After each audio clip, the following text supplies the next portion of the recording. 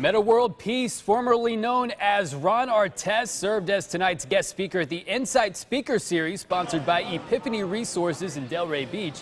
The 2010 NBA champion taking some time to take photos and sign some autographs. World Peace also spoke to the group about battling his own demons, both on and off the court, looking to inspire others who may be facing difficulty in their own lives. You learn from other people, and you feed off other people, and that's how I've been able to overcome, my personal battles and challenges in my life, just from support. Well, I think it's extremely inspiring to see that in this level of treatment we're going through, a lot of people are on the same level. Doesn't matter what you've been through, if you're a celebrity, famous in that nature, we all share the same struggle.